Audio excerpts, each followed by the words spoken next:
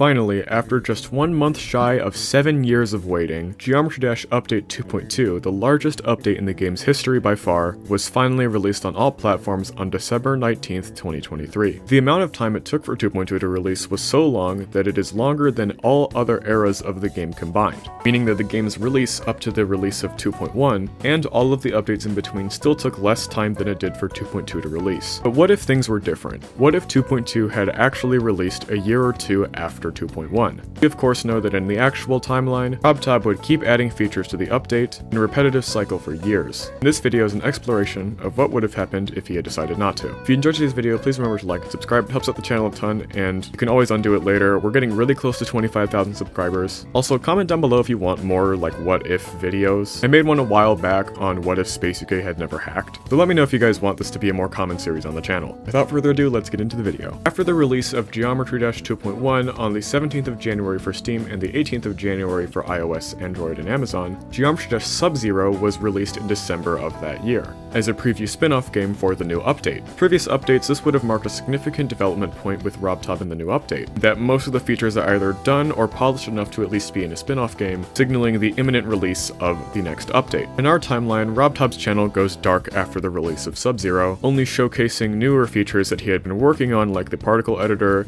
and platformer mode over a year later in 2019. For the purpose of this video, let's say that RobTop released 2.2 in early 2018. I'd imagine it would fall around February of 2018. Hey, maybe even February 22nd, so the date is 2/22, just for the memes. The reason I think this is the most likely is because platformer mode took so much effort and extra time to integrate into the game because it's a huge addition. That feature alone could have been its entire separate update. This is also right before a big turning point with 2.2 with a lot of other features such as the warp mechanics of the editor, the particle editor, and the keyframe system, as well as the auto build system. So 2.2 would have been a much smaller update in comparison, with most likely just the original Sub-Zero features along with the Swingcopter game mode and Explorers as the new level. Speaking of Explorers, we would most likely have seen a completely different version of Explorers if 2.2 was released in 2018. We can deduce that RobTop most likely started work on Explorers way later than originally anticipated. This is because in the sneak peek showcasing Explorers before it was delayed to 2.21, releasing in late 2022, it's largely made up of gameplay features that were only added to 2.2 much later in the process, years following 2021, along with the new pixel block style that was only really introduced with the first sneak peek releasing in 2021. This either means that Explorers looked completely different beforehand and RobTop completely redid the level in order to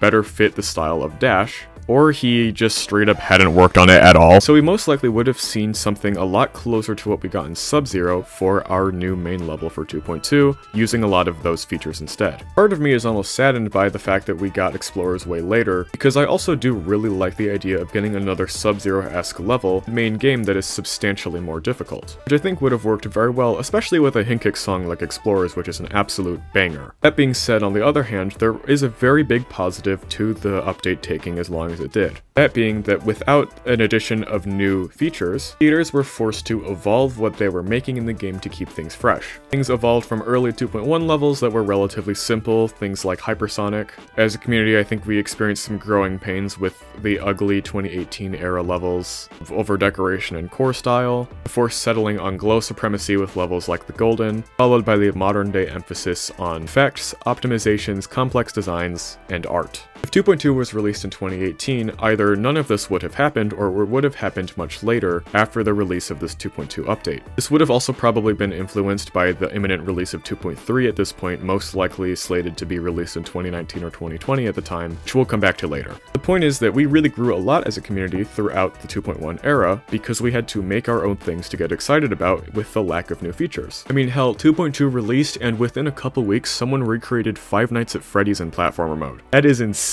Another way that I think the community probably would have been impacted if 2.2 released in 2018 is that a lot of older community members would have probably stuck around for a fair bit longer, as many community members who left the community around the middle of 2.1 cited the lack of 2.2's release as one of the reasons for them leaving the community. Figures in the community like C1997, Aeon Air, and Trusta, although Aeon Air and Trusta both came back to the game anyways, would have most likely been more active and or never left the community if 2.2 was released along with further updates afterwards. A lot of newer generation players that started playing the game circa 2020 to 2023 are much younger. I mean, hell, look at GD Shorts content. Whether you think this would have been a good thing or a bad thing is up to you, because to be fair, the older community was also kinda cringe, but honestly that probably would have been the case regardless of what changed in the timeline. In terms of further updates after this version of 2.2 is released, I think we would have most likely seen the other features that are in actual 2.2 in our timeline released as 2.3, mainly focused around the platformer mode, with other miscellaneous features like the warp feature, the auto build system, and the new level dash, probably existing in, again, a completely different form, taking somewhat of a backseat to the new platformer mode, which would have acted as our new quote-unquote game mode, even though it's an entire new game type. This probably would have gone hand in hand with all of the new pixel blocks, if they hadn't already been released in 2.2, making overall for a pretty large update. I don't think this update would have been able to have been released in 2019. Platformer mode is such a large feature that I highly doubt that RobTop would have been able to code it all himself in 1 year. I think it would have been more likely to see a release of this version of 2.3 sometime mid to late 2020 when the pandemic really started ramping up.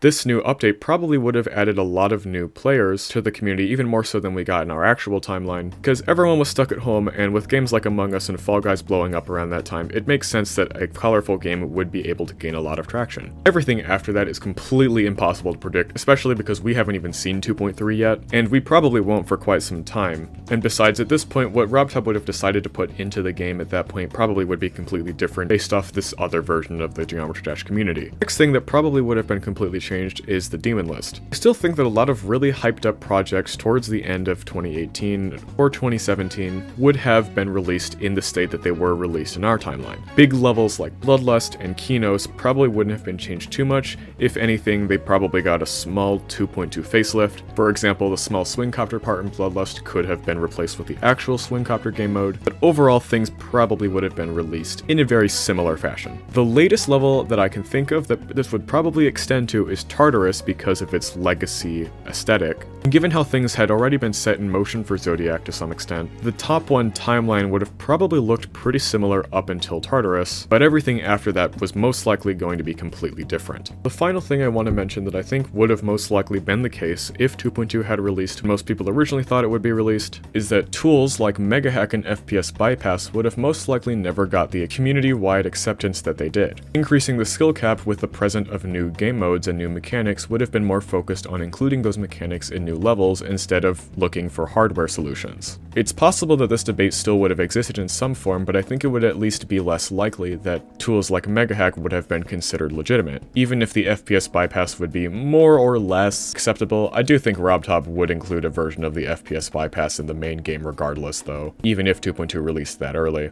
So in many ways, I am grateful that 2.2 took as long as it did. It really gave this community a chance to sort of mature, figure out where it wanted to be in terms of how we treated standards with creating and playing, in terms of how good we want to make our levels and how legitimate gameplay should be to be considered acceptable. But most importantly, the last thing that would be completely different is that you would have never subscribed. Prove that we're not in the darkest timeline by subscribing to this channel. Thank you all so much for watching. It really does mean the most. I've had this idea since before 2.2 came out. I really like the idea of making more what if videos, so if you guys enjoy these, I would be so happy to make more of them. It's like a prediction video, except I can't be proven wrong. If you'd like to, you can join my Discord server to talk to me more. The link is in the description. And yeah, have a great day, and I will see you all in the next one. Goodbye.